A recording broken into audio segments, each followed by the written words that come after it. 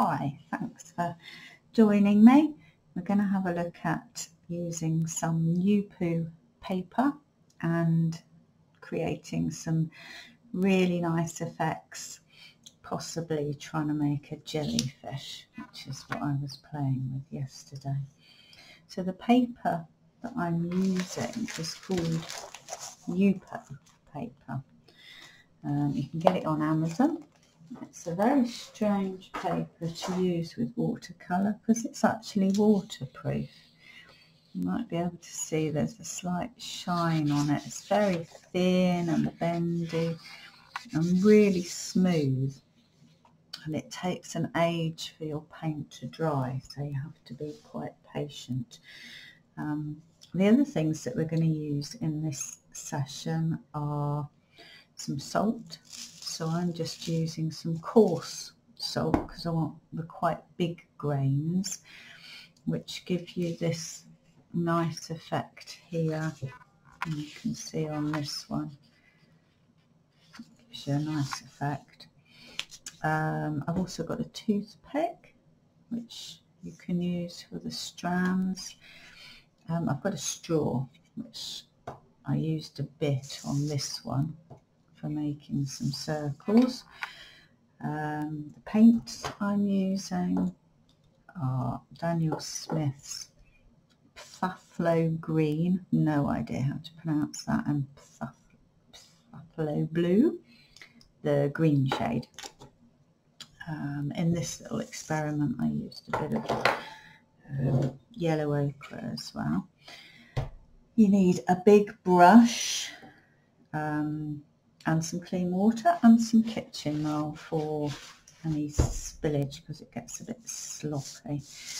So let me put all the stuff that I was playing with away, and I will show you how I'm going to go about this. So I've just cut a strip because I'm just playing, otherwise I'd do it on a nice big bit, and I'm going to use dirty water just so that you can see where I'm putting my water. So just sort myself out. So I'm going to start by loading the brush with water and just doing a kind of dome shape. You can't really see that, so I'm going to make that a bit. You would just do this with clear water, but I'm just adding the colour so that you can see it. So you've got a dome shape of water, and then you're going to get whichever colour you choose and just pop in. It doesn't soak in. I'm going to add a bit of the green in as well.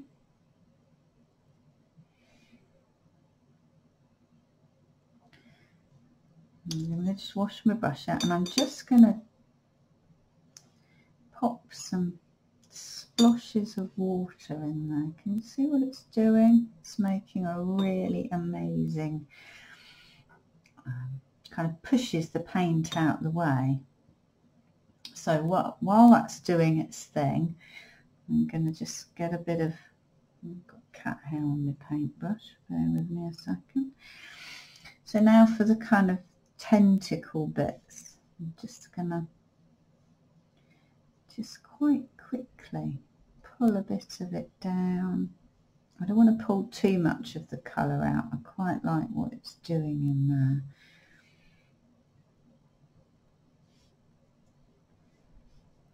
So just some centre tentacles, and again throw some water on it, watch what it does. And maybe some wispier bits just here and there. I'm just going to get the toothpick.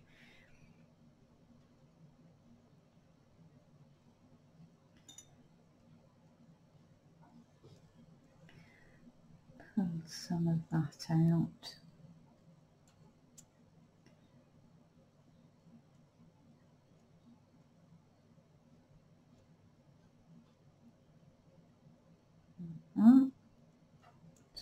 working very quickly here. You don't have to do it quite as quick, so I'm quite pleased with that. It's looking okay at the minute. So I might want to put a few, I'm just going to get a bit of colour and do a few. So I'm just tapping, move it up a bit for you. I'm just going to tap the end of the paintbrush and I'm going to put the sploshes coming down from the tentacles. Get a bit of green.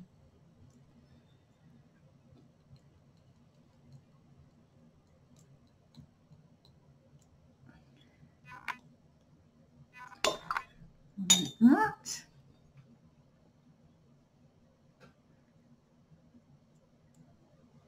More colour in. A bit more just plain water. Just stick the water in. Don't be afraid to make it quite wet.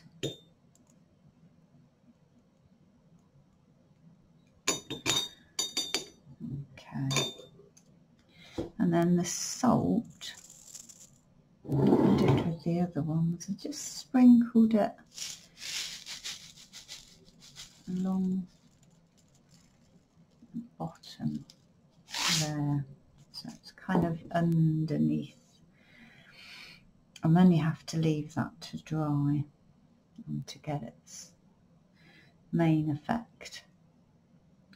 Be careful how you lift it, because obviously the paper's really floppy. If you just lifted it like that, all of what you've just done would drip off the page.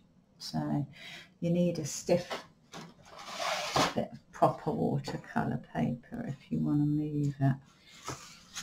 What I do is I slide it underneath like that, and then you can take it and put it to dry.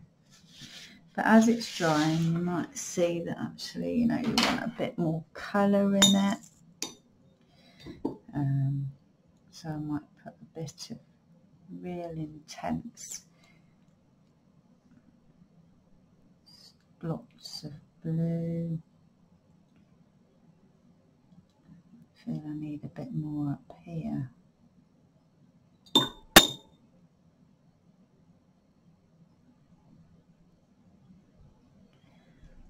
Get it moving again. And then the other thing that you can do, I have got some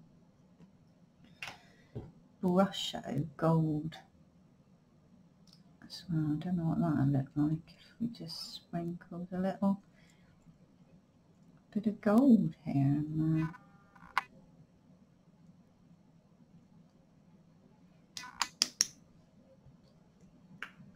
I'm not sure that'll work, we'll say. I might just suck up the green and look muddy, disgusting mess, but it's worth a go. I've also got some sprinkles.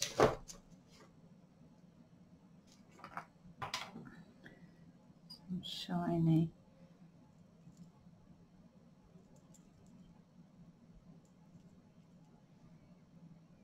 Might be a bit wet at the moment for these.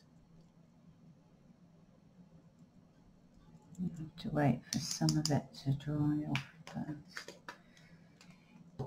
That's all there is to it, and then you've got to wait for this to dry, which is probably going to be by tomorrow, and it will fade.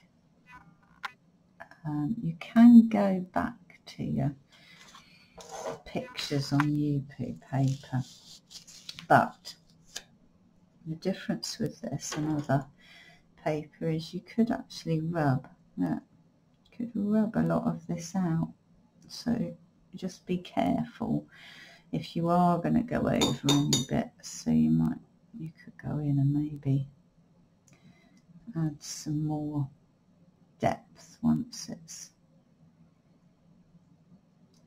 dried, just a bit more, give it a bit more oomph in certain places.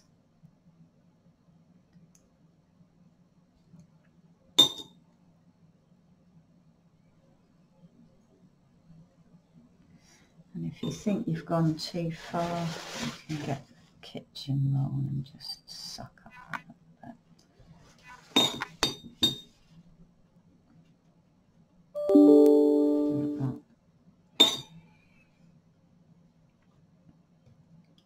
And this I was quite pleased with, but could just do with a bit more, maybe colour here and there.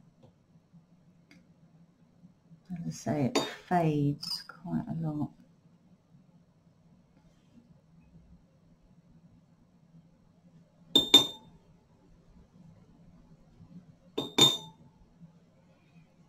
A lot of water I'm using.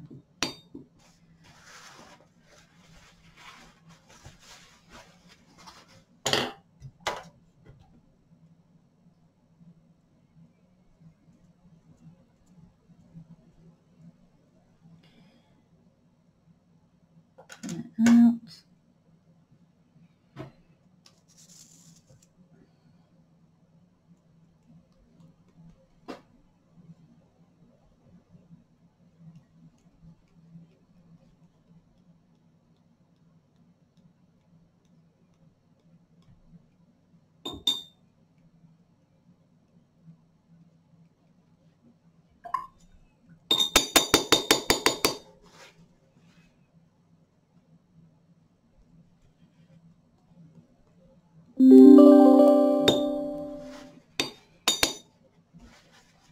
There we go. That's all there is to it.